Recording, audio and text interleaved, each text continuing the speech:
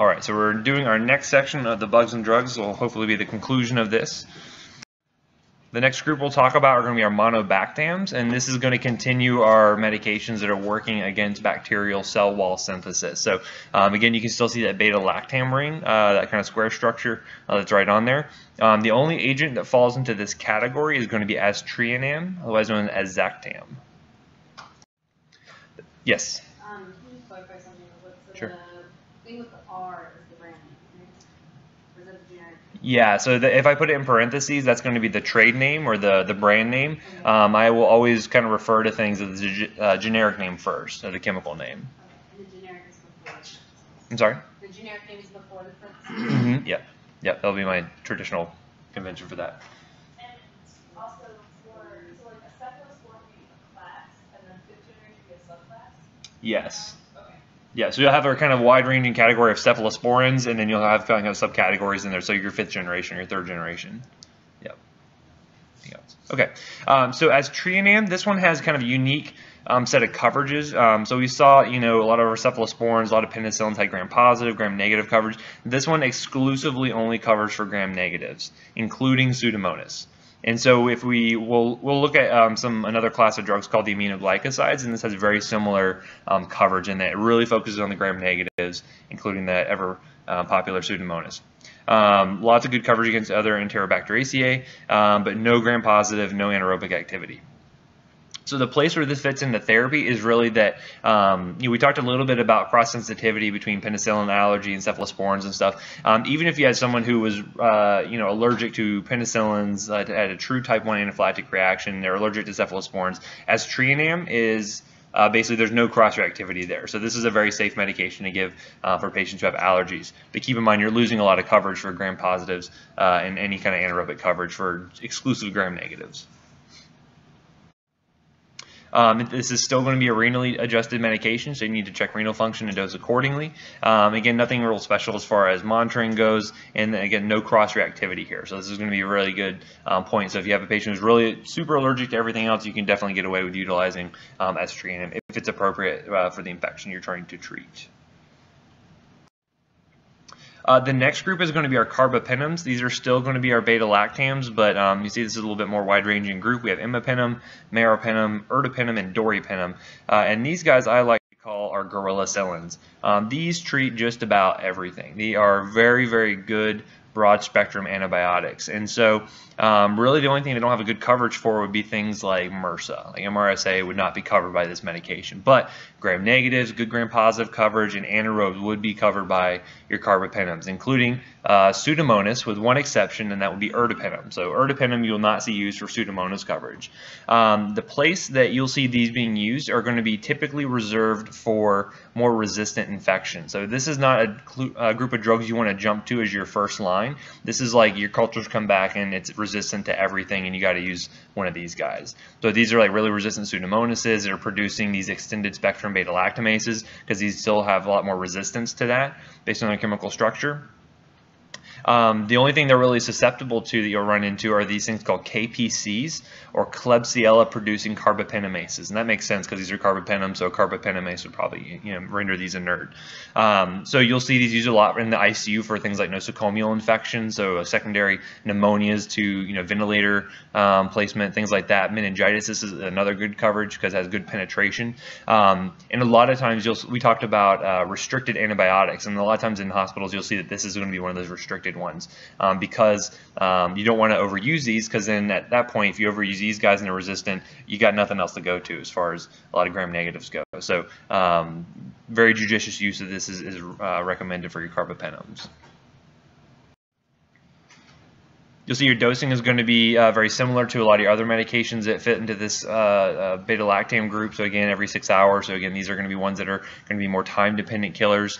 One thing to note as far as monitoring goes, or as far as these again are all renally adjusted medications. But one thing to note here is that imipenem kind of doesn't get used very often because of the fact that it is more prone to seizures if you have patients who have renal dysfunction and they accumulate this drug. If you don't adjust for that, then you run the risk of having a decreased seizure threshold, and then patients can develop that. So oftentimes you'll see meropenem kind of being the go-to carbapenem in this group. I haven't seen imipenem used in some time, but it probably depends on what where you're working at. So that's it for the beta-lactams. Now we'll continue on with our cell wall synthesis inhibitors, but instead we're going to look at something that works through a little different mechanism. This one we call vancomycin. Has anyone heard of vancomycin before? Yeah, so it's a pretty common one you'll see, especially if you work in EDs and places like that. You'll see them like get a dose of vancomycin on board, send them upstairs, and forget about them, right? So you'll see this used pretty frequently. Vancomycin, the way that this one is going to work is that it's not a beta-lactam, so it's not really susceptible to beta-lactamases like you would see with some of your penicillins or cephalosporins. This is going to be working through a similar mechanism by inhibiting the cell wall synthesis, because it works to block that cross-linking that occurs between those peptidoglycan walls. So again, it's going to be binding these two D-alanines. It doesn't have anything to do with penicillin binding protein, so again, it misses those resistance mechanisms because it has no interactions there, and so it retains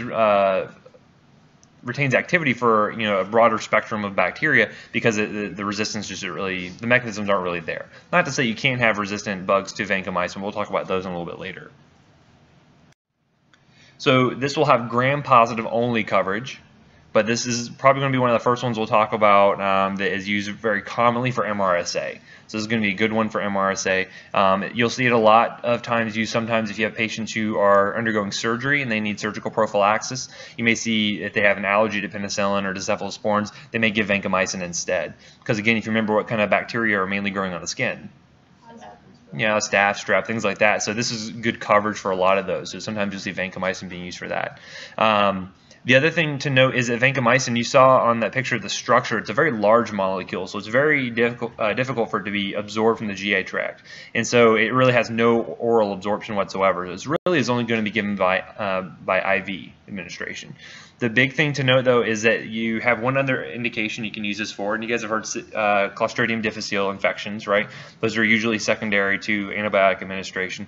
You can use the PO form, or the oral form of vancomycin, in order to treat C. diff infections. Cannot use the IV form because there doesn't really get any appreciable levels within the GI tract to treat that local infection. You'll see a medication a little bit later we'll talk about where you can use either IV or PO to treat C. diff, but vancomycin can only be used to treat C. diff by the oral route. Yes? Is that because it just pretty much stays in the GI? Exactly. It's such a big molecule, it has a tough time crossing the GI epithelia. Saying that vancomycin is the drug choice for MRSA. The fifth generation of cephalosporins is also for MRSA. Is there one over the other? Yep. So the fifth generation cephalosporins are really new medications. So they're really expensive. We don't have a lot of experience with them. They're also, the cephalosporins have very broad coverage.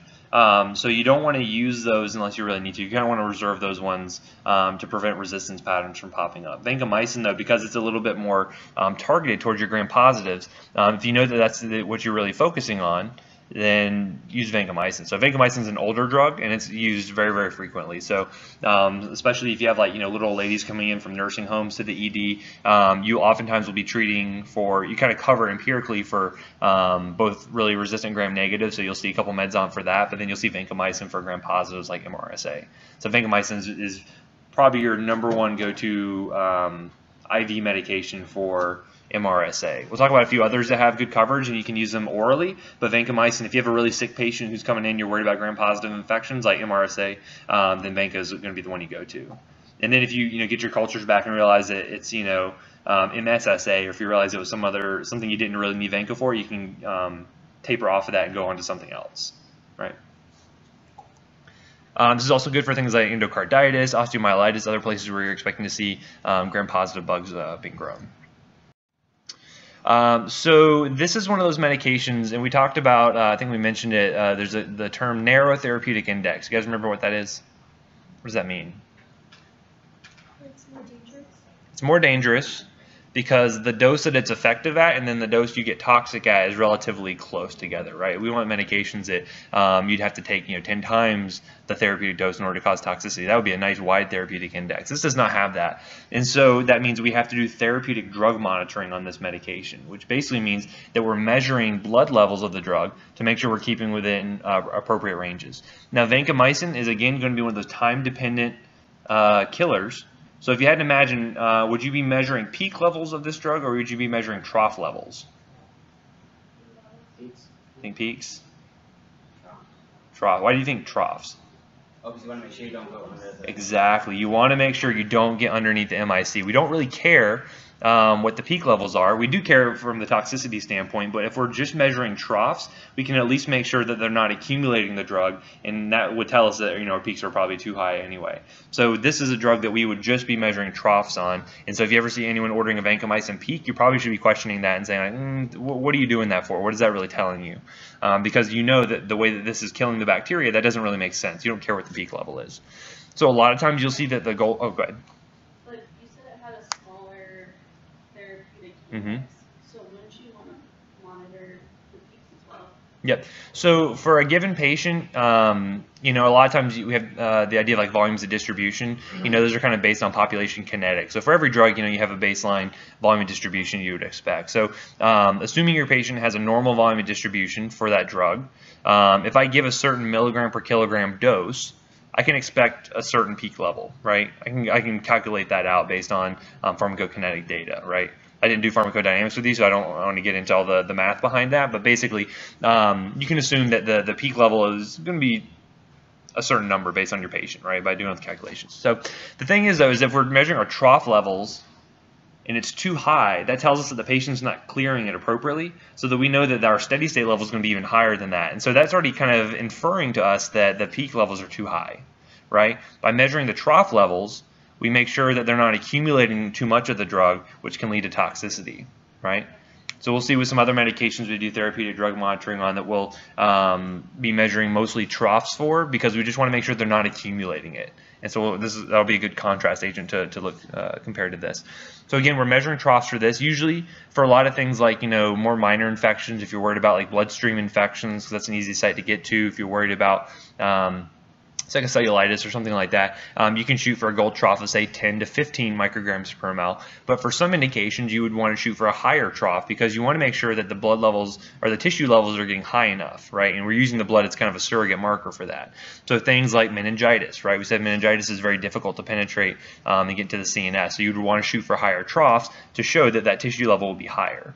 For things like pneumonias, because getting into the lung tissue is very difficult, you want to shoot for higher levels. And even just in general, the more sick your patient is, the more likely you are to shoot for a little bit higher concentration to make sure you're getting above that MIC and make sure you're killing off those bacteria. So really that'll be indication dependent. You'll see that wherever you work, you'll have different dosing guidelines based on the indications there. A lot of times you'll see patients, especially those that are very sick, they'll use loading doses in order to get them to steady state a little bit quicker. Because normally we would say check a trough before the third or fourth dose in order to make sure we're at steady state. And if you draw it too soon, you would expect your levels to be too low or too high. Yeah, so say like instead of before the fourth dose, where I can assume that I'm at steady state and I checked it before say the first dose. With my that level that I get, would that be falsely low or falsely elevated for what the steady state should be?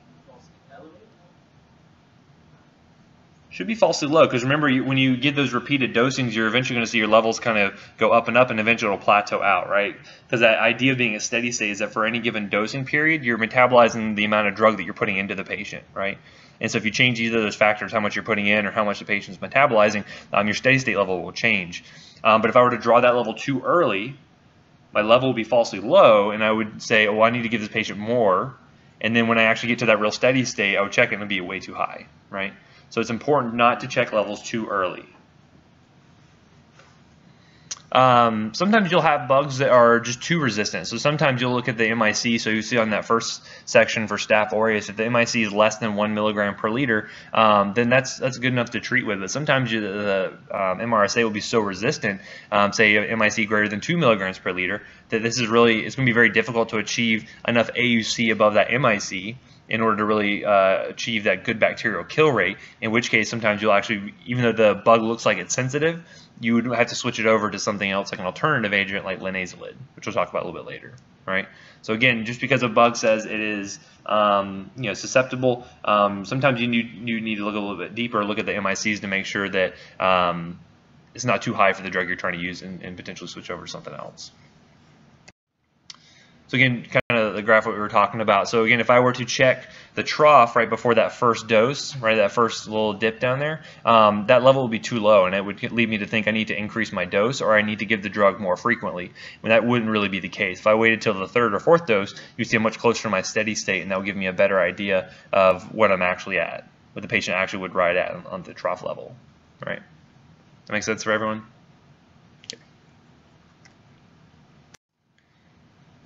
So I wouldn't force you guys to memorize all this information, but just know that these are some of the updated dosing recommendations for vancomycin, just for reference. Note here that, again, this one is renally cleared, so renal function is super, super important to assess whenever you're dosing a patient on vancomycin. So you can look here to see that you'll come up with kind of empiric recommendations based on your patient. So the loading dose doesn't really matter because you're just trying to get the patient up to a steady state level, but the big thing that will change is going to be how frequently you give the drug. So because it's renally eliminated, if I have good renal function, say a creatinine clearance greater than 70 mLs per minute, I can do Q8-hour dosing, so you get 3 times a day. If they start to dip down, that's where you would see I need to extend my dosing interval to say every 12 hours to make sure that trough does not accumulate too much and my levels are too high.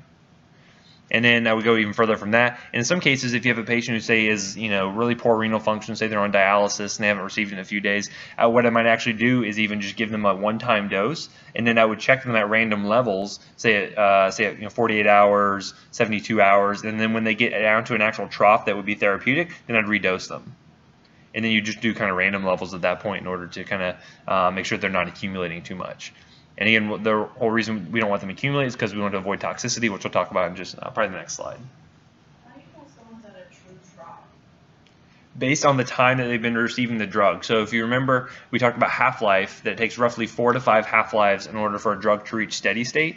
As long as you're giving the same amount of drug and you're giving it the same frequency, as long as the patient's clearance of the drug has not changed, which you can assume is, we should be staying steady, then by that 4 to 5 half-lives, you should be at steady state. So I know that by the time I've given 3 or 4 doses of the drug, I should be at steady state at that point, right? Now, say for instance you're dosing a patient, say they have pretty stable renal function, you're dosing them with vancomycin, you have a good trough, you don't have to check that every dose. You can check that, say, once a week once they're steady. But say you get a Chem 7, you comes back and your serum creatinine has jumped up, say it's doubled. Now all of a sudden you have an idea, okay, well, something's going on with their renal function. Maybe they're hypovolemic, maybe they're becoming septic and their kidneys are hyperperfused, whatever it happens to be.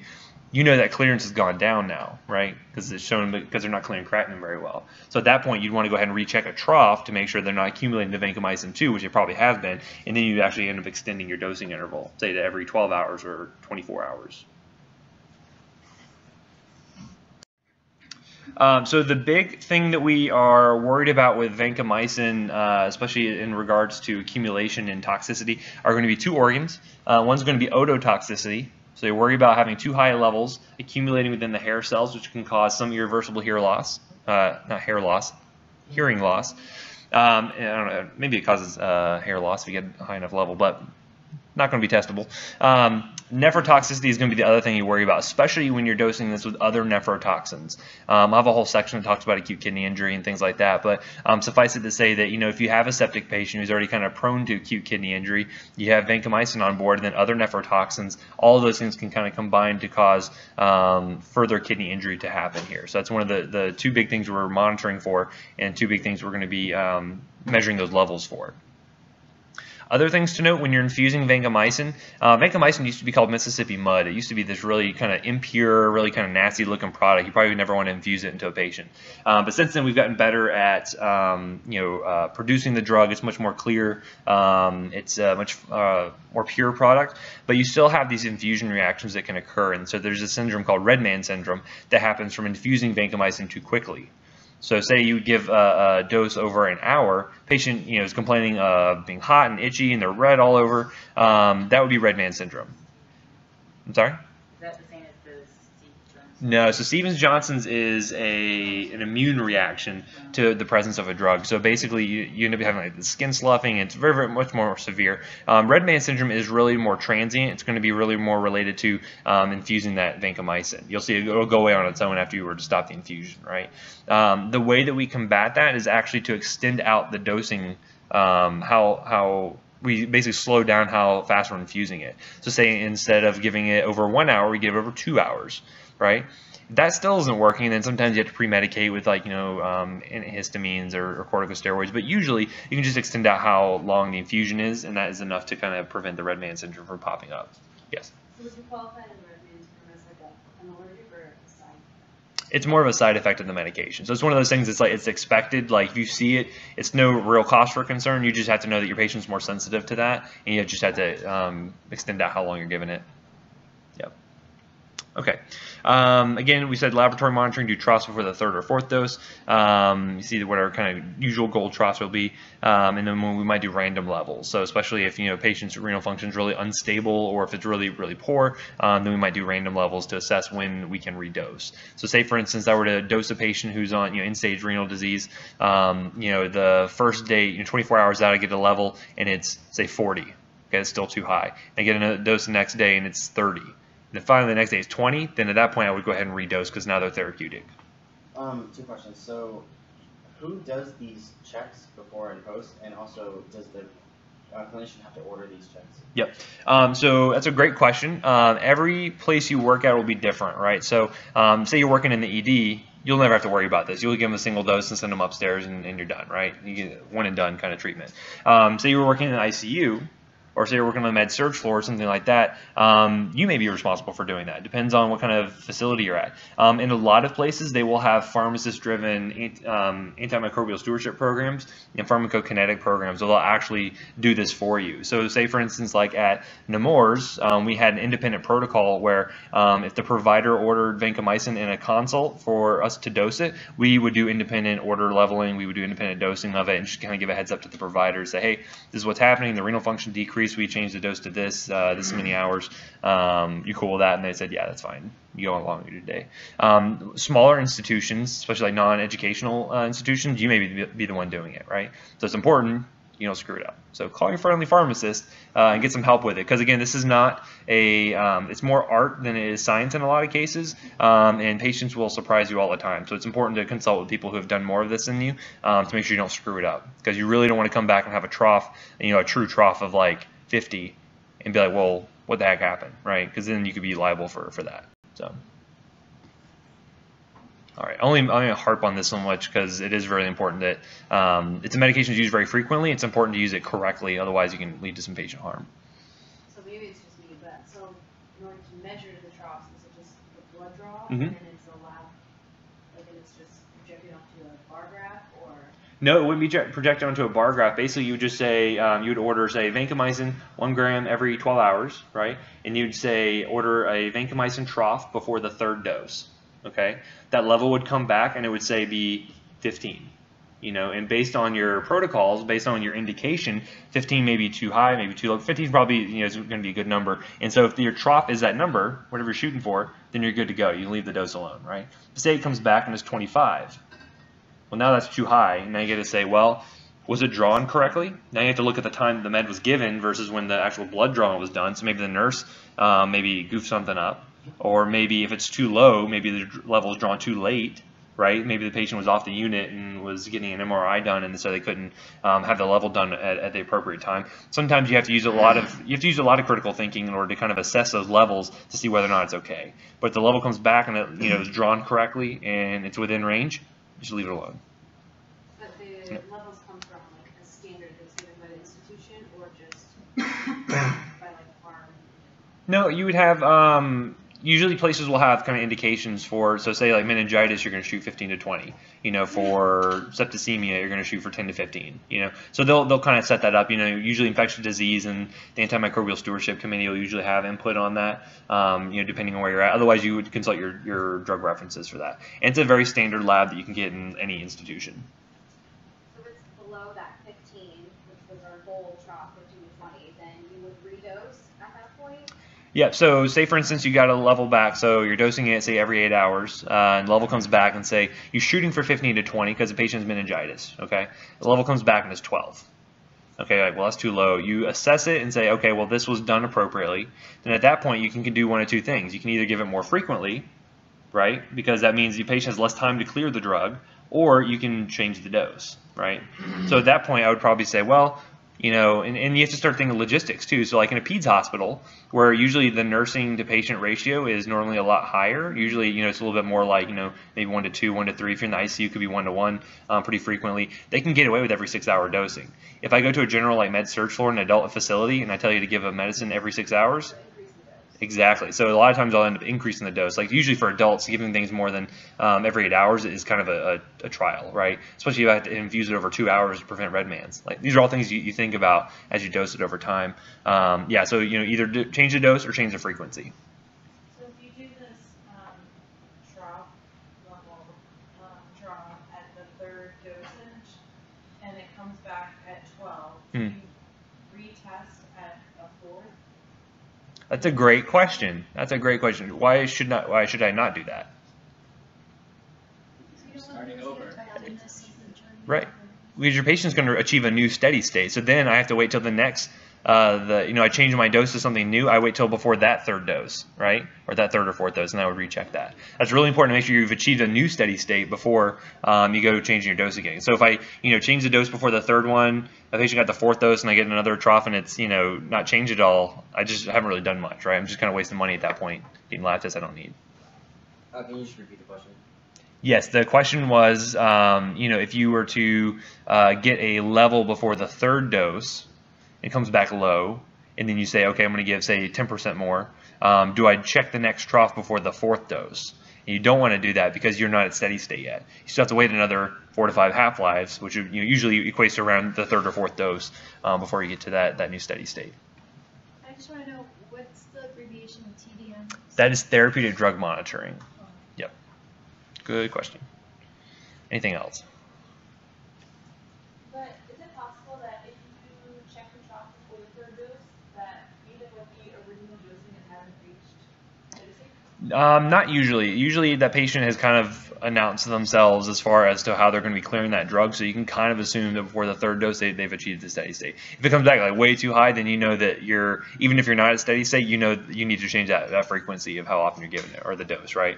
So you'll kind of have an idea. And this is one of those things that, like, it sounds super nebulous when I talk about it. Like, you do it a couple of times, it makes way more sense as soon as you do it, right?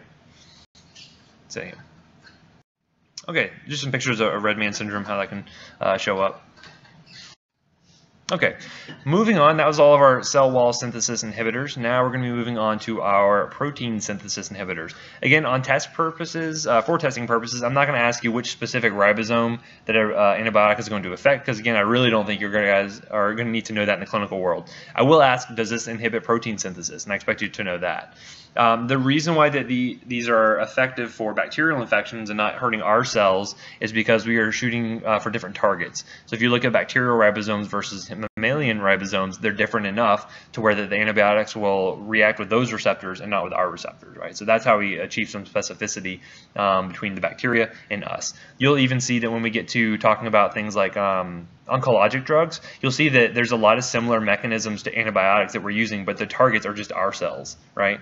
So that's why you lose that specificity, because we're wanting to target our own cells in order to get rid of those cancerous ones. But that'll be for a later later topic. Anywho, so you'll see that these are some of our groups of medications we'll talk about. We'll get into more details on these in just a second. But essentially, they're blocking protein production within the cell. And so for the most part, would you think these are bactericidal or bacteriostatic? Exactly. These are going to be bacteriostatic for the most part, because again, the cell can still survive for some period of time, even though you're inhibiting this protein production. So again, this is going to rely on your own immune system, your innate immunity, to come along and wipe out the rest of the bacteria while they're being kind of inhibited from new growth. There are going to be some one exception to that. There'll be the aminoglycosides. Those are still going to be bactericidal, even though they follow a similar mechanism. We'll talk more about that later. Okay, the first group we'll talk about are going to be a very popular one. These are going to be our macrolides. Again, these are working against the 50S subunit and inhibits protein synthesis. The 3 big ones in this category will be erythromycin. Has several different dosage forms, including topical, IV, oral. You have clarithromycin, and you also have azithromycin. I'm sure everyone's heard of azithromycin before, right? It's your Z-Paks. These have good coverage against your gram-positives, some gram-negatives. You'll see it covers MSSA, but no MRSA coverage. Doesn't have kind of like really wide-ranging gram-negative coverage, so you don't see like Pseudomonas coverage here. But certainly this will get things like some of your atypical bugs as well. So you'll see things like Mycoplasma pneumoniae, chlamydia, things like that will end up being covered by this. And so this is going to be, you'll see its big niche, especially if you're in like primary care or family care, that this is good for atypical pneumonia. So like, a patient comes in with pneumonia, a lot of times you'll be suspecting atypical bugs like Mycoplasma. This is going to be a good group of drugs to go to. But because it is a good group of drugs to go to, it gets gone to too frequently, and we see a lot of resistance popping up to these drugs. So overuse is a huge thing with your antibiotics. Because again, if I go in saying like, hey, I got bronchitis, they'll throw a Z-Pack at me. If I go in, I got sinusitis, throw a Z-Pack at me. Because it'll cover all those bugs, right? But most of the time it's not appropriate because a lot of times the infections are due to viruses. Exactly. So we don't want to do that. So you guys won't do that in your clinical practice, right? All right. You have to sign a thing in blood before you leave. You won't overprescribe fluoroquinolones and macrolides. Anywho, so you'll see it used a lot for respiratory tract infections, so certainly community-acquired pneumonias, acute otitis media, pharyngitis, sinusitis, chronic bronchitis, all kinds of different upper respiratory and lower respiratory tract infections. This is also going to be good for some skin and soft tissue infections, probably not seen too frequently for that. And then another kind of unique use for it would be Mycobacterium avium complex. This is actually an opportunistic infection you see more in patients that have like severe HIV or AIDS, say cancer patients who are really neutropenic. This is a bacteria that we're exposed to all the time, but we don't get infections because we have a good immune system. But this can be used either for prophylaxis, so preventing a MAC infection, or as actual treatment for it as well. You also see it used for chlamydia, and then also erythromycin you see typically used in things like conjunctivitis and things like that, because we'll talk about topical ophthalmic products. You'll see erythromycin being used pretty frequently. And then H. pylori. So you guys know what H. pylori causes? What is it called? Yeah, gastric ulcers. So this is one of the combination drugs. Have you guys ever heard the story of the doctor who figured out H. pylori? Yeah, he would actually drink the bacteria himself and give himself ulcers. It's kind of interesting. So look up that story if you ever get a chance. Yeah, Nobel Prize. Everyone thought he was crazy. Anywho, so side effects, you will see that you get the typical nausea, diarrhea, abdominal pain. You're going to see that this will be more pronounced, especially in children, younger patients. And a lot of this is due to the fact that you'll have some activity against these motilin receptors within the GI tract. So things like erythromycin, especially, some degree azithromycin can activate these motilin receptors that have this kind of prokinetic kind of force on the GI tract. So a lot of times you'll see patients who have, say, delayed gastric emptying, say they have gastroparesis. You'll see erythromycin being used on a chronic basis in order to help stimulate the GI tract and kind of move things along on its way. So I see this a lot with like GI physicians and stuff. They'll be recommending erythromycin orally for a chronic basis, not necessarily for infection, but for that motility. But again, that same thing's going to happen to all of your patients, so diarrhea can be a big concern there. Some issues with cholestatic hepatitis, not super common. And then you worry about some transient hearing loss, especially with large IV doses, or if you have patients who have really poor renal function, that can be a cause for concern. The other thing to note with your macrolides is QT prolongations. Anyone heard of QT prolongation? Okay, so what does that predispose you to? Torsades. Yeah, torsades. Anyone know what torsades is? Yes. What is it? Twisting of the points. Twisting of the point. So I don't have a picture. I should probably put a picture on here, but it's a lot of squiggles. Like if it's something that the pharmacist can tell that like this is bad news on the EKG, like it's pretty bad. So this is one of those ones that I can look at and be like, that patient's not doing well.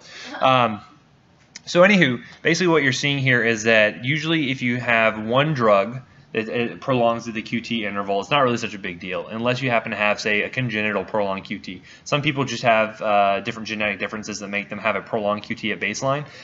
Usually they are being followed by cardiology pretty closely if it's a known issue. But as soon as you start adding more and more drugs that will prolong the QT, this can become an issue. So the more prolonged it is, the more likely you are at risk for having torsades, especially with certain electrolyte imbalances. Yes? So this is not like a side effect or anything like this is just something that happens, right? This is something that happens. I mean, you can consider it a side effect because it's a known kind of predictable kind of thing that will happen. So, say for instance, like I remember one patient that we had that was She was in the pediatric ICU. She was status post like bone marrow transplant. I think she's a receiver of a transplant, so she's having like graft versus host issues. A lot of those immunosuppressants she was on was prolonging QT. She was on macrolide for, I can't remember what she was on it for, but again, all these things. So we're just like, let's at least check an EKG to see where that QTC is at, so that we know how kind of at risk she is, right? So you'll have a certain number, millisecond number that you say is kind of normal, and then once the more prolonged it gets, the more likely are to run into issues. And so we look at it a lot from the toxicology standpoint, because a lot of medications, especially psychotropics, things used for schizophrenia, antidepressants, can prolong QT as well. And again, when people overdose on drugs, they usually do it on multiple agents, and so QT prolongation torsades is a big concern that we have in a lot of cases. So EKGs are very, very important. So for those of us who haven't been really exposed to EKGs, it's a type of arrhythmia. It's a type of ventricular arrhythmia. So basically what you'll end up seeing is that, let me see if it's on the next slide. Yeah, this is it's a ventricular fibrillation, but essentially it's they call it twisting of the points. So you'll kind of see kind of go little squiggles and then get bigger, and then go back down. You should just Google it. It's very it's a very notable kind of arrhythmia, and so it's definitely one of those things you want to be able to like kind of pick out when you see it. I've only ever seen it once clinically, and it was pretty scary. She's actually still awakened with it, so somehow she's still perfusing enough, even though she's in torsades. So it's kind of interesting.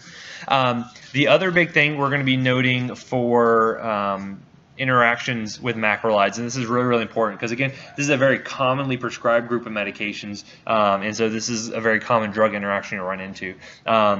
So you'll see that CYP3A4 is the big CYP enzyme we talked about. It's responsible for over half of the drugs that are metabolized through the CYP enzymes, right?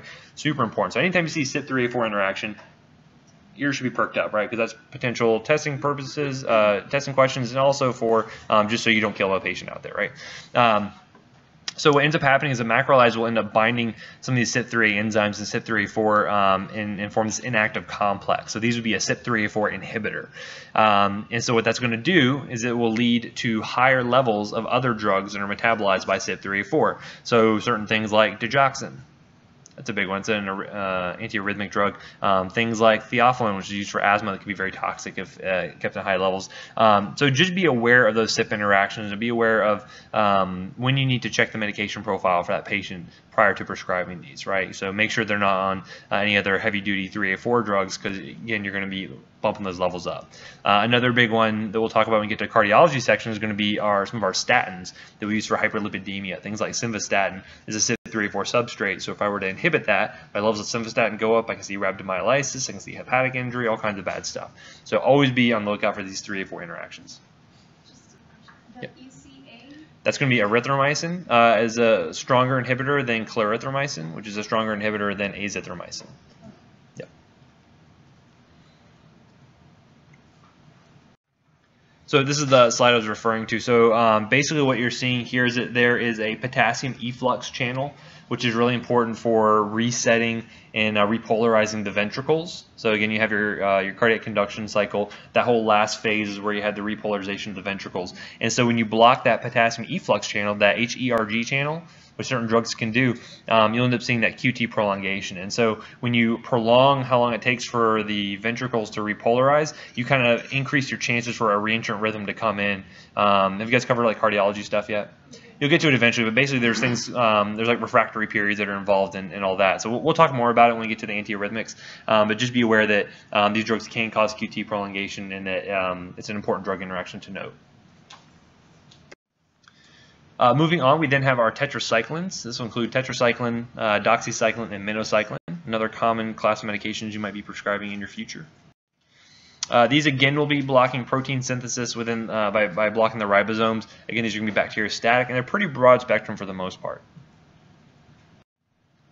You'll see they have good gram-positive, good gram-negative, and good anaerobic coverage. So you'll see that these will be used for, they don't cover things like MRSA. They're not going to cover things like Pseudomonas by any means. But you'll see them cover a lot of atypical bugs, so things like animal-borne organisms, so things like Yersinia pestis. Does anyone know what else that is? The Black Plague, the bubonic plague, yes. It'll cover, so if you ever hear of like the CDC, they have recommendations if there's ever like a biological terrorism attack. A lot of like the biological organisms, like doxycycline treats like 90% of them. So it'll probably be one you get handed out by the government if that ever comes. Again, good gram-positive coverage, so Enterococcus. Has some MRSA coverage, but it's not going to be one of those kind of go-to drugs. So you see it used for some skin and soft tissue infections, but say a patient was coming with like a bacteremia, they were worried about MRSA. This probably isn't going to be one of the ones you're going to jump to, because that'll be something more like a vancomycin that you'll cover there. Again, some H. pylori coverage. Again, poor C. diff treatment, poor Pseudomonas. So you don't really see it being used for that either.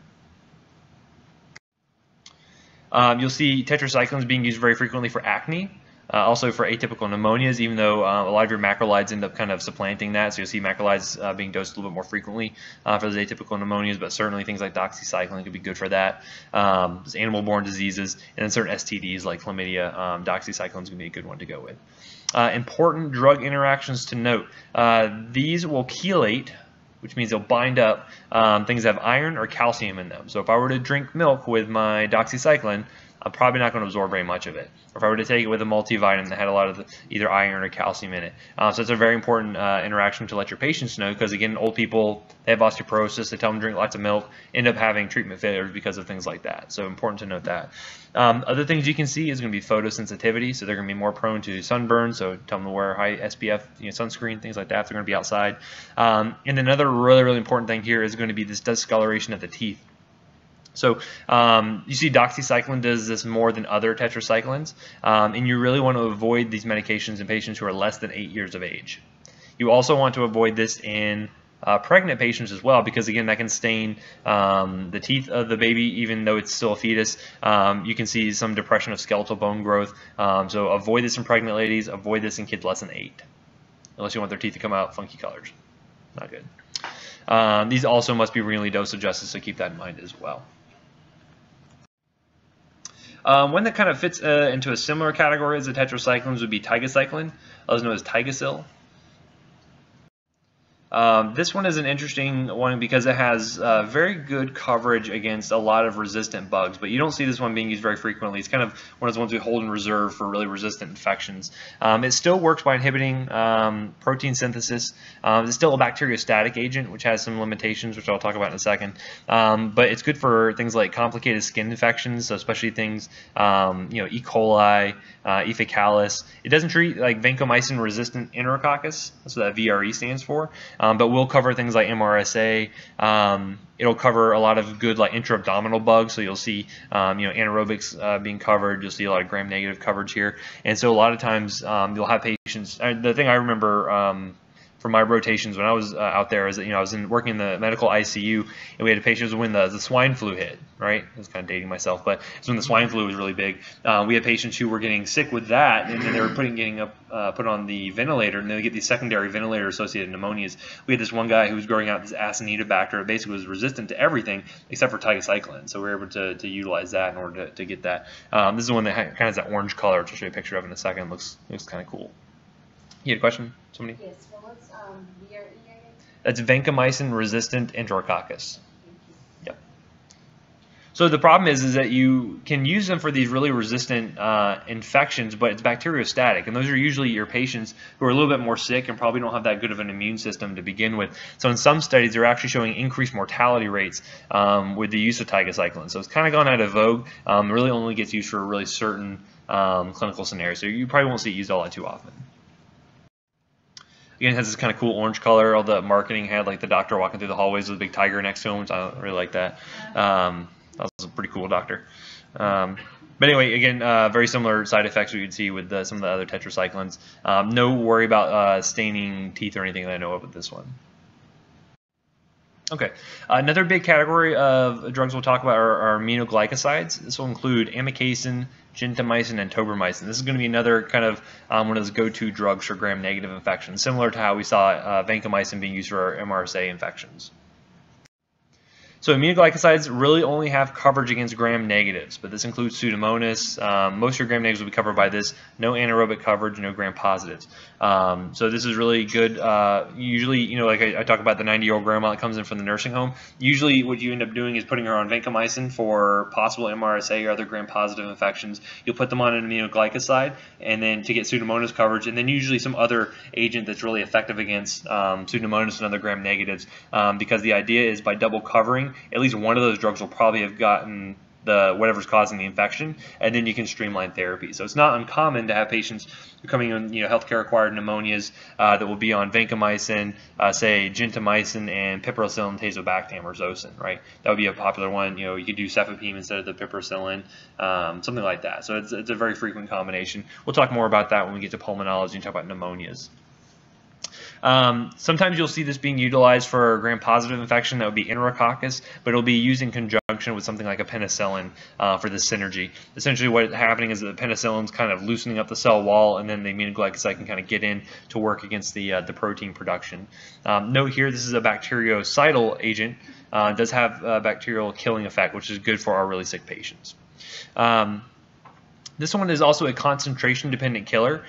Traditionally, it used to be dosed every 8 hours, in which case we would actually do therapeutic drug monitoring on it, and we'd actually measure peaks and troughs to make sure they're being kept at that kind of steady state where their troughs are not getting too high, so they're accumulating too much, make sure our peaks are getting high enough to actually kill the bacteria. Nowadays, what you'll see more frequently is that you'll do every 24-hour dosing. So basically, you give them a really big dose up front one time a day, and you don't really care what the peak is because you're giving such a high dose that it's going to get whatever you're trying to treat, right? And then basically what we'll end up doing is measuring trough levels to make sure that they're actually becoming negative. You want to make sure that, because remember we looked at our graphs of the concentration-dependent killers, basically you just wanted a really big peak and you want it to kind of drop down. If it goes below the MIC, you don't really care because you still have that post-antibiotic effect. Remember that? So if you get a level that comes back, a trough of aminoglycoside comes back negative, that's okay because we don't really care. We just want to make sure that the patient's not accumulating the drug for toxicity's sake, right? So big thing we're going to be seeing here, very similar to vancomycin, you were about renal toxicity and you were about ototoxicity, and that needs to be renally adjusted for.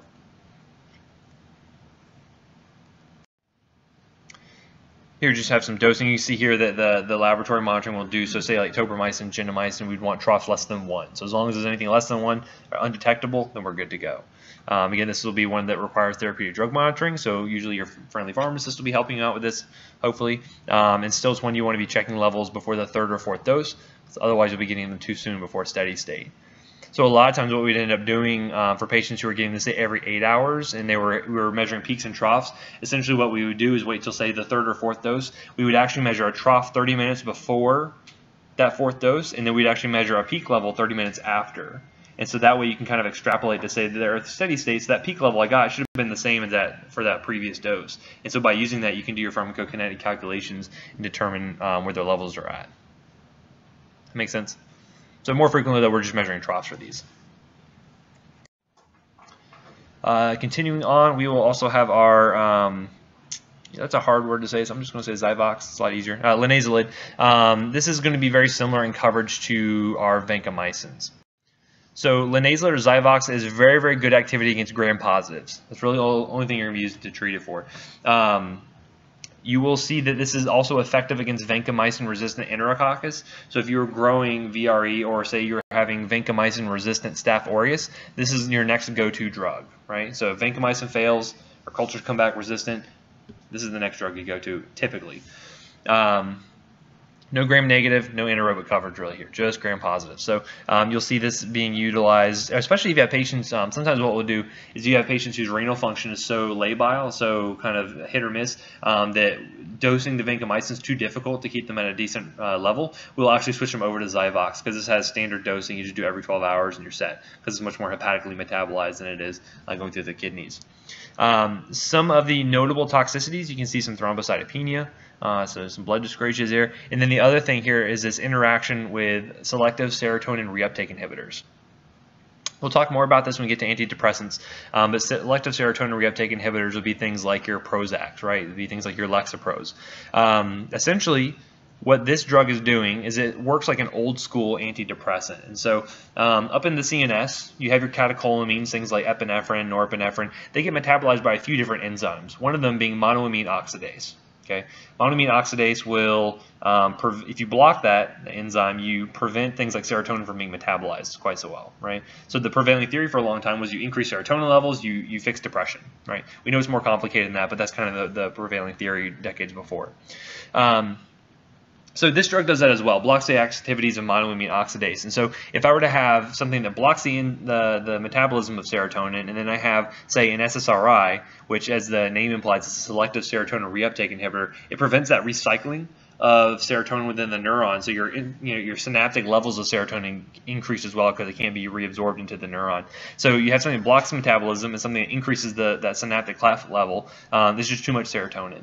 And so you run into toxicity from that. So you can see things like hypertension, you see altered mental status, hyperthermia, all the way up to this thing called serotonin syndrome, which I won't get into too much detail here. But you can also see interactions with foods that are high in tyramine, because tyramine is also a precursor for things like norepinephrine and serotonin. Does anyone know what foods would be high in tyramine? It's all the really good foods. So things like aged meat and cheeses, red wine, dark chocolate, all the stuff we like to eat. No fancy parties for you if you're on this drug because of the tyramine in them. Fava beans, I think, has a lot of tyramine as well. So all those kind of things you have to avoid. And so in a lot of cases, you have a patient who, some of the SSRIs, they have very long half-lives. They stick around for a period of time. And so sometimes you have to kind of run a risk-benefit analysis of saying, well, I can put them on Zyvox, but I worry about this interaction, but they have this really nasty infection. So it's like, well, what's going to get them first? Probably the infection. You start that, and you discontinue the SSRI, right? So one of those things you have to think about before prescribing is, your risk-benefit to that, right? You don't want your patient to be depressed because, again, coming off of an SSRI has its own withdrawal reactions you worry about. So, again, it's kind of one of those things you have to weigh the pros and the cons of it. One other drug that would fall in this category of being active against vancomycin-resistant enterococcus would be another one called daptomycin, otherwise known as cubicin. This one is going to work by actually depolarizing the cell itself. So it actually will, by depolarizing the cell, it inhibits DNA, RNA, and protein synthesis. So it actually ends up being bactericidal. It's a very good drug, but one of the things to note is that you cannot use it in pneumonias. And the reason for that is that the surfactant in the lung actually deactivates the drug. So even though the VRE that you're growing might be susceptible to daptomycin, if it's in the lungs, it's never going to work, right? So this is more good for really more good. It's better for things like bloodstream infections and things like that. Other things to note with daptomycin is you can have muscle breakdown, so you want to be looking for things like new onset muscle pain and also checking their CPK levels, creatinine phosphokinase, because those will be increasing if you have evidence of muscle breakdown. Okay, so the next category we'll talk about are fluoroquinolones. Again, another very popular group of medications. There are more than just these three, but these are probably the big ones you'll see used most often. So levofloxacin, ciprofloxacin, and moxifloxacin. Pretty easy to at least discern the names here. Their mechanism of action is that they're going to be inhibiting two different enzymes. So one's going to be DNA gyrase, otherwise known as topoisomerase 2, and they also will inhibit topoisomerase 4. These enzymes are really important for relaxing the superhelical structure of DNA in order to allow for, it kind of has these controlled strand breaks and allow them to kind of unwind to allow for, RNA transcription and things like that, or translation to occur. So by inhibiting these enzymes, you prevent these strand breaks from happening, and eventually it leads to more DNA damage. It eventually leads to the cell-inducing apoptosis at that point, right? So these would be bactericidal because they're preventing DNA from being reproduced, preventing any proteins from being produced. So these would be bactericidal agents. So important things to note with our fluoroquinolones. Hopefully I don't pick up the helicopter coming in over this. For community-acquired pneumonias, typically you don't use ciprofloxacin super commonly. This has kind of shoddy Pseudomonas coverage, so it's kind of plus or minus on that. So you don't see a lot for community-acquired pneumonias. You do see ciprofloxacin used a lot for UTIs, though. You can use it for things like hospital-acquired pneumonias, although you're going to be using higher doses, sinusitis, otitis, a lot of upper respiratory tract infections, and then also UTIs. And then it's important to note for UTIs that moxifloxacin is not a good agent for that. Main reason is that it is metabolized in the liver, and thus it does not achieve very high levels within the kidneys and within the bladder and the urinary tract. Yes? Yes, so for UTIs, moxifloxacin is not a good option because it is metabolized within the liver, and so it really never gets to high enough levels within the urinary tract to really provide any kind of antibiotic activity. The other ones, though, are renally eliminated primarily, so you do need to dose adjust those, but Moxie is not going to be one of those ones. Again, you'll see for some other things, especially if you have like kind of atypical, like especially gram-negative bugs that are causing like certain skin infections and osteomyelitis, so you might see them there. Important drug interactions to note: one, this will also bind with iron, antacids, multivitamins, calcium, any of these iron chelations that can occur. This is one to note. These can also prolong the QT interval, so you can again be more at risk for torsades, especially with multiple agents on board. And then this can also cause some CNS toxicity. So this is one of the things in older patients you want to be aware of. And again, it's tough to tell with older patients. Like are they getting really kind of is their dementia getting worse? Do they have a new UTI now they're altered? Is it the medication that I'm giving them? Lots of different things that can happen that can really knock an old person for a loop from a CNS perspective. So it's important to kind of note that it could be any of these one things, but note that they're on a fluoroquinolone, so maybe it's related to that. And then you also run some potential interactions with warfarin, and we mentioned that last time as warfarin being an anticoagulant. It can prolong the bleeding time, can make bruising and bleeding more common when these two are on board together.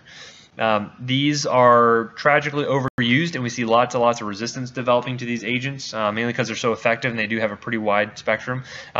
So you end up having a lot of C. difficile infections you worry about, and just resistance rates that make it almost useless in a lot of clinical settings.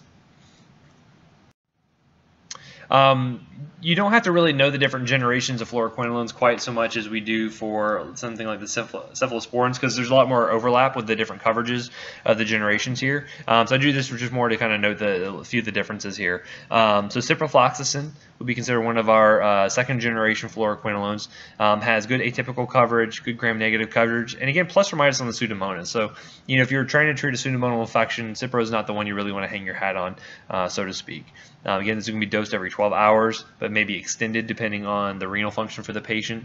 But yeah, these will still be good for like UTI, so Cipro is definitely a good drug for that. And then you have your, yes? Is there a graph for cephalosporins to better visualize? No, because usually the coverages are so, like, they just overlap so much that it's just easier just to know that, like, okay, Cipro has, kind of Pseudomonas coverage, but it'll still cover things like atypicals and things like that. You don't get as much bang for your buck as knowing that, like, as I go up in cephalosporin generations, I get better gram negatives but lose gram positives and all that. So. Levofloxacin has very similar coverage to the second generation, but has improved gram-positive coverage. This definitely does have good activity against Pseudomonas, as long as resistance hasn't popped up. You will see these a lot used for community-acquired pneumonias, especially strep pneumo, and for its atypical coverage. It's really good for that. But again, this is one of the main places where it gets overused for things like sinusitis and community-acquired pneumonias and things like that. Again, renal dosing adjustments do need to be made as well if you have renal impairment. There's also another drug that we'll see in the fluoroquinolone group when we get to the ENT section, either ENT or ophthalmology, but it's ofloxacin. You guys ever heard of the the differences between ofloxacin and levofloxacin, if you had to guess? Not just where you apply it, but the actual chemical structures themselves. Not the way the R groups. Well, yeah, actually, so it has to do with chirality. So you guys remember back to your organic chemistry, that when you have a lot of these drugs, many of them are racemic mixtures, right? So there's left-handed and right-handed molecule, right? For some drugs, it's thought to say that the efficacy comes from, say, one version of it, and maybe some of the toxicity comes from the other one. So anytime you see like a levo or a lev or something like that in front of a drug's name, chances are there is another drug out there that is a racemic mixture, and this is one of those versions of it, right? So you have ofloxacin, which is a racemic mixture, but then you have levofloxacin, which is kind of the left-handed version. You have albuterol, which is good for asthma, but then you have levalbuterol as well. So if you ever see that, if you see S or ES in front of any, that might be one as well. So there's citalopram, which is a SSRI, but you also have escitalopram. A lot of times you get brand new patents out of this when you are able to extract one out, and so you get more time to make money on your brand names. That's just an aside, but you will see that sometimes. But Levaquin is a legitimate usage of separating out one of those handed molecules. Moxifloxacin would be very similar coverage. So we'll have some gram-negative coverage. We'll have some Pseudomonas coverage. But again, you'll see it used a lot in pneumonias, but not for UTIs due to the fact that it's metabolized within the liver. But again, because it is metabolized in the liver, you don't have to worry about renal dose adjustment. So it could be better for some of those patients who have renal impairment. So again, like we mentioned, you have some complex cations like iron and calcium that we worry about with our fluoroquinolones. You can see some hypersensitivity. The CYP P450 interactions I wouldn't focus on too much here since they don't inhibit 3A4. There's not like a ton of meds that get metabolized by the CYP1A2, but it would be something to, if you just ever run a drug interaction report just to make sure there's nothing significant there. Again, for everything except for moxifloxacin, look for renal elimination, look for renal dose adjustments, look at QT prolongation. And then another unique thing with the fluoroquinolones, it can cause tendinitis and also potential for tendon rupture. So especially for young children, this might be one you want to avoid. And then especially it's a good patient counseling point to say like, hey, if you start to notice, you're having new onset, tendon pain or muscle pain, some of that would be described as tendon pain. Stop therapy, give us a call, we'll get you something else, to treat your infection, but certainly there are case reports of Achilles tendon rupture that have occurred in young children. Yes. Is there a first generation for this group of drugs? There are. So like ofloxacin would fall into that, but that's one that we're really going to use more topically, either in an ophthalmic or an otic sense. So I just didn't mention it here because yeah, it's really the ones to focus on. Yeah. There's lots of others like gadifloxacin, gemifloxacin, but a lot of them we're not using clinically here in the U.S., so I'm not going to focus on those. Okay, another drug we have here is going to be clindamycin. This is another category. It's not a fluoroquinolone, otherwise known as Cleocin.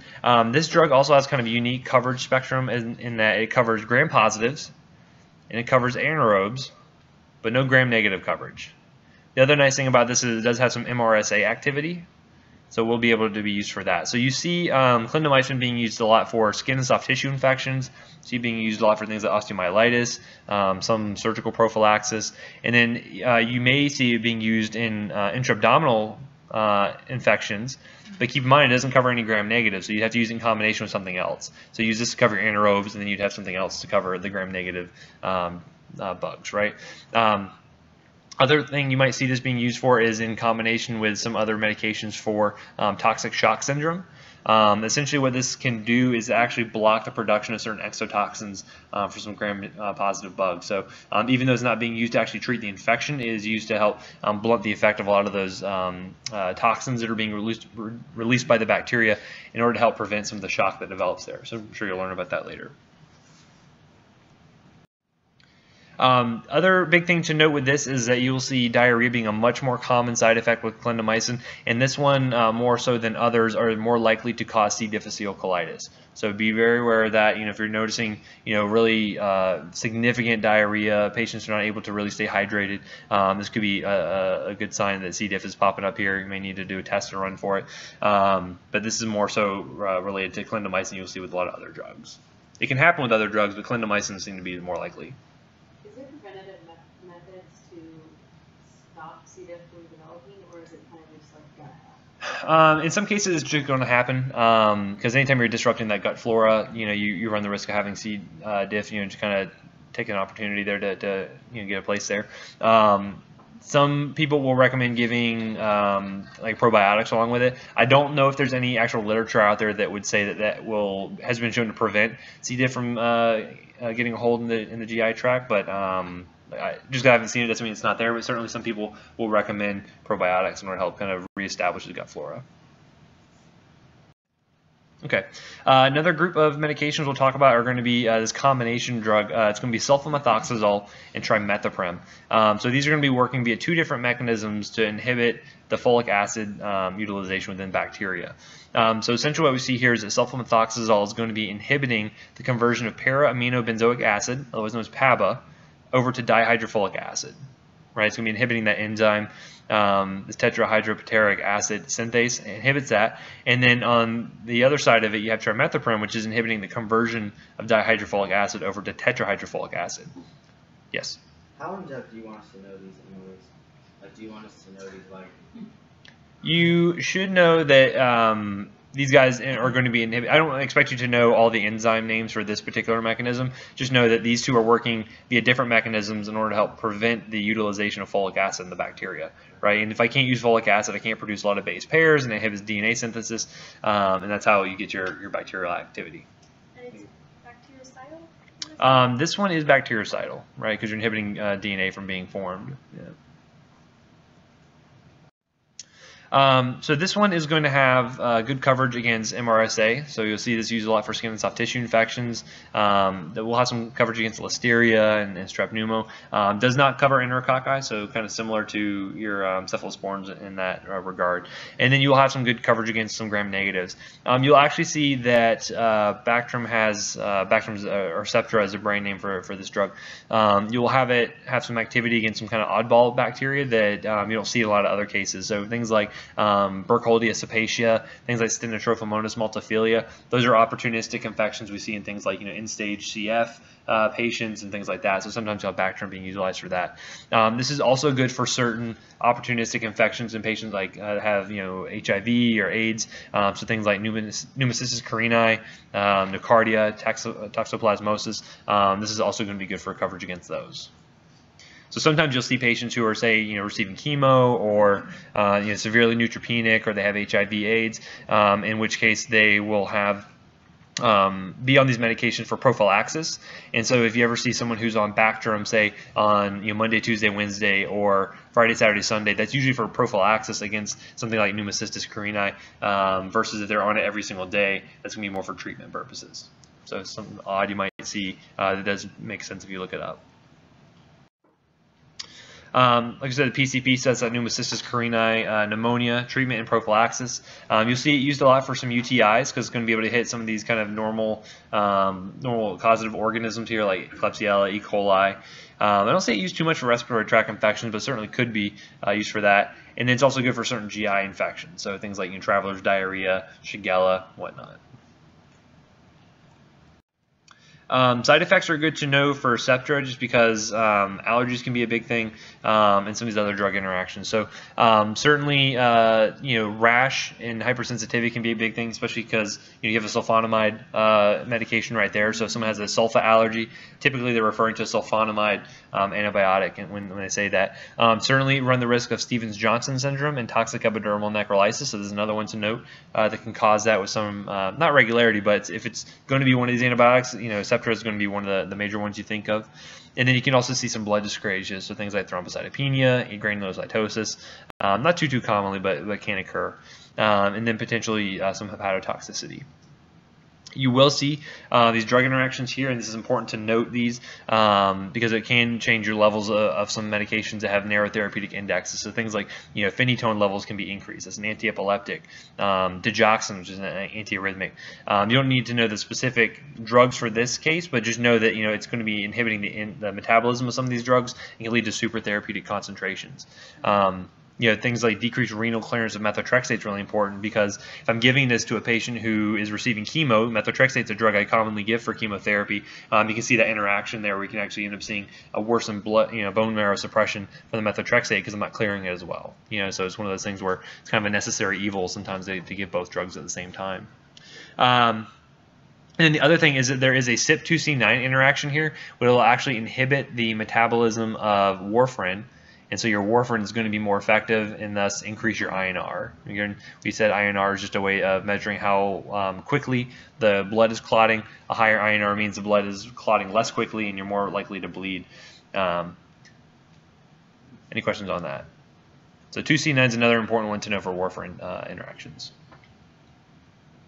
Do you have a question? Okay, you did. So you just make sure that if a person's on like warfarin or Coumadin or something like that, you would not give them Bactrim. So you can try to avoid Bactrim if you can. If they were on warfarin and you knew about it. Sometimes you can decrease your dose of warfarin. Sometimes they'll decrease it by half. And then you can recheck your INR to see where they're at in a few days. Because usually these are going to be short-term courses of the drug. Say you'll be on it for 7 days, they'll just drop your warfarin dose by half. And so there are guidelines out there to kind of help you to guide around that. Otherwise, you would just start the Bactrim and then let your patient know, hey, come back in a day or two so I can check your INR. And then also, if you notice any new bleeding, bruising, come back and get that fixed up, right? Another drug that is useful in specific circumstances will be metronidazole, otherwise known as Flagyl. This is one that actually has some antiparasitic activity. So for parasites, I lost my train of thought. like Giardia and things like that. You can utilize it for that. But this also has really good anaerobic coverage, and it does it by interacting with the bacterial DNA, and it again leads to that strand breakage and interruption of the DNA. So again, this would be bactericidal. Good gram-positive anaerobes, good gram-negative anaerobes, but no real like gram-positive or gram-negative coverage itself. So oftentimes you'll see it being utilized for things like certain vaginal infections. You can see it utilized in combination with other meds as well to help increase its coverage. The other thing that this is unique that it can be used for is for C. diff. So we mentioned vancomycin can be used orally alone. Or you can utilize Flagyl as either IV or PO. And so actually metronidazole PO is your go-to drug first line for C. difficile. And then if it becomes, if you're not treating it appropriately or if it's getting worse, you can add on vancomycin at that point. So this is your kind of go-to drug for that. In certain sexually transmitted infections. And then if you add it in combination with the other drugs, then you can use it for intra-abdominal infections. Because again, we said a lot of gram-negatives, a lot of anaerobes in the gut. So oftentimes, like for say for instance over at Nemours for surgical prophylaxis for complicated appendicitis. Say you had ruptured appendicitis, you're worried about leakage of anaerobes and gram-negatives into the abdominal cavity. We would use metronidazole plus ceftriaxone in order to help get that coverage to kill most of the bacteria we're looking for as kind of as prophylaxis. The big side effect to note with metronidazole is this disulfiram-like reaction. You guys ever heard of this reaction before? So the metabolism of alcohol happens via two different enzymes. So the first step is that you have alcohol dehydrogenase, which converts alcohol over to acetaldehyde. And then you have acetaldehyde dehydrogenase, which converts acetaldehyde into, eventually goes to CO2 and water, basically. So there's a drug called disulfiram, which actually inhibits that acetaldehyde dehydrogenase and leaves you with too much acetaldehyde around. And acetaldehyde is what causes flushing, causes you to get sick and throw up and all this kind of bad stuff. So disulfiram was a drug. The brand name was Antabuse, and it was meant to curtail alcohol abuse. And so basically you give it to your patient, and then if they drink alcohol, then they get super sick, throw up, and they say, I'm never going to drink again. Imagine how well the compliance was for that medication. Not great. But metronidazole has a similar reaction, and so it can block the activity of acetaldehyde dehydrogenase and prevent the acetaldehyde from actually being broken down. So that's so warn your patients, don't be drinking alcohol with this, because otherwise you may get really sick and flushed and just feel really terrible. One other group of medications we'll talk about. This one you'll see used mainly topically, the polymyxins. Very rarely do we use it systemically, and I'll show you why in a second. But essentially what it's doing is acting as kind of a detergent and kind of poking a hole within the gram-negative rod's outer membrane. And by doing that, you kind of lyse it open and allow contents to flow out like magnesium and calcium. So they're definitely bactericidal, have great gram-negative coverage. But the problem is they're super, super toxic. Very old medications. So because we haven't had a lot of use of them in the last 50 years, there's no really a good acquired resistance. And so sometimes what you'll actually end up seeing is that if you have patients, especially in ICUs, who have bugs that are resistant to everything else, gram-negative bugs, this might be the last thing you go to, right? Basically because it's either that or they're just not going to get treated with anything. So sometimes you use these systemically. Now, we don't like to use these because they are very, very toxic. Topically applied, you don't get a lot of absorption, so you don't have to worry about it. But when given systemically, you worry about things like nephrotoxicity, neurotoxicity, and it can actually increase the activity of certain drugs that are paralytics. So you can actually end up seeing your patients being paralyzed for a longer period of time than what you would expect them to be based on that drug interaction. So that's it for the antibiotics. Any questions on these? So the quiz will end here, right? The quiz will end here. I'm going to start on the derm section in just a second. A good question. Anything else I can answer for this section? Okay.